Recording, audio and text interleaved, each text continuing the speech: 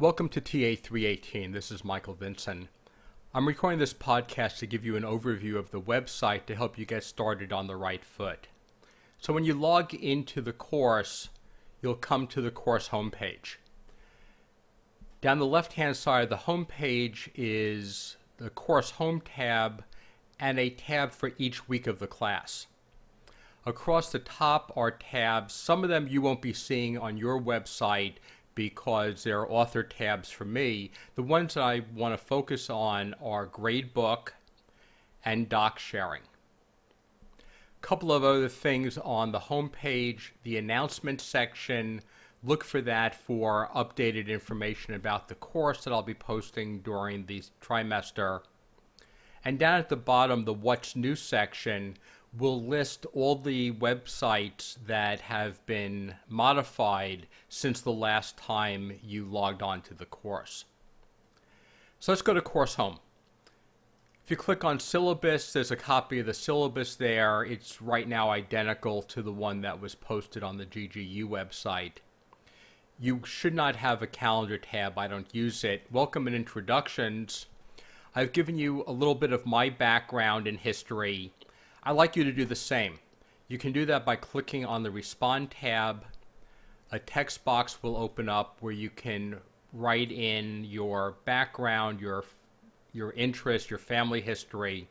And what I would also ask you to do is to attach a photo of yourself. I find it really helpful in these type of classes to have people's pictures so I can make a connection between the written responses and you individually. Click on Browse. It'll open up a window to attach a file. Go ahead and attach a file. Expectation of the students. This is a really important section for you to read and understand. Golden Gate University teaches primary source authority in its courses. That means we're going to be looking at the Internal Revenue Code, the Treasury regulations, cases, rulings, things that have come out of the Internal Revenue Service. But what we're not going to be looking at are IRS publications, Commerce Clearinghouse summaries. We are interested in finding the law in its original primary form and learning how to read and understand that. That's going to affect both the types of answers I'm going to be looking for during the course and also the answers I'm going to be looking for on the exams. Beginning the course gives you information on participation. There also should be an announcement available on participation, your quizzes, an overview of the class. And then this is really important. This says to plan on spending 12 to 15 hours a week in this class. I've taught this class for a long time, and that's pretty accurate. Talking about the amount of time to read the materials, prepare the problem sets before the week begins, logging on to the class, taking part in the discussion groups, and then taking the quizzes and summarizing the materials that you learned during the week before you move on to the next week. 12 to 15 hours, I think, is pretty accurate. Especially for people that have no background in tax. Professor's office gives you some additional background information on the course, and it also has a respond button here where you can ask technical questions about the use of the website, not about the substantive materials that we're going to be studying for those who'll be using the weekly tabs. Current events. I expect there'll be a lot of changes during this trimester as Congress meets to enact new legislation. So I'll be using the current events section to talk about what's happening in Congress, any new cases or news articles that come up during our time together that I think are relevant to the course. If you find things, you can post them there as well.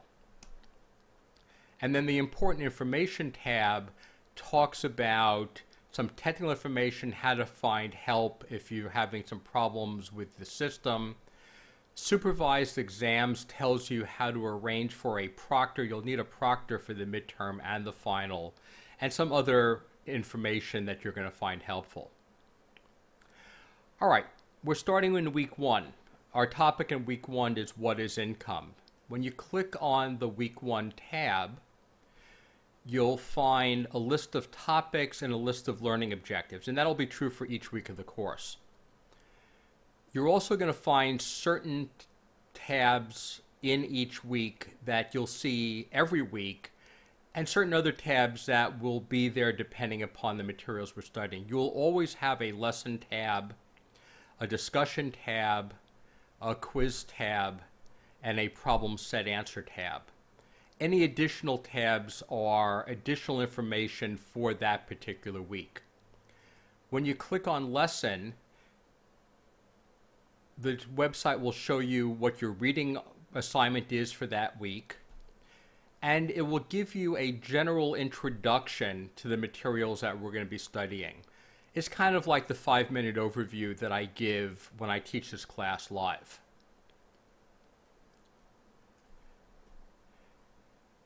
Your discussion of the materials are going to happen in the discussion board. Now, if you haven't gotten your materials yet from the bookstore, if you go up to doc sharing and click on it, you'll find that I've posted the first 4 weeks of materials on the doc sharing website. So you can just click download, get the materials for the week, and get started while you're waiting for the bookstore delivery. At the end of each week of materials is a set of questions. And what we're going to be doing during the course is working our way through those questions. The way we're going to do that is for each discussion, if you go up to the topic and click on that down arrow, you'll find pull-down menus for each one of the problems. So if you were trying to post an answer or take part in the discussion in problem 1, you'd select problem 1, click go, there's problem 1, and you just click the respond button, type in your response, and then click post. At the end of each week, we're going to have a quiz. The quiz is 30 minutes long, and there's no way of pausing it, so be sure you've got 30 minutes available to you when you start the quiz. You start it by clicking on this begin quiz button down here. Access dates tell you when you can take the quiz. The quiz is available starting on Thursday of each week, and it has to be completed by Sunday of each week. And because our website is hosted in Colorado, Sunday night ends at 11 p.m. California time. So by 11 p.m. California time, you have to have submitted the quiz. Not started it, submitted it, which means you have to start it no later than 10:30 on Sunday night. But I really wouldn't wait until the last minute to take the quizzes. You also see that there's a date for review of the quiz in the grade book, and that's always going to be the day after the quiz ends. So it'll be Monday morning. If you go into your gradebook tab, and let me just pick the first person here, this will give you your participation points each week and your quiz score each week. Once you've taken the quiz and your score shows up here, you can click on your score. The quiz will open up and it will show you your answers, the correct answers, and my explanation for each one of the problems.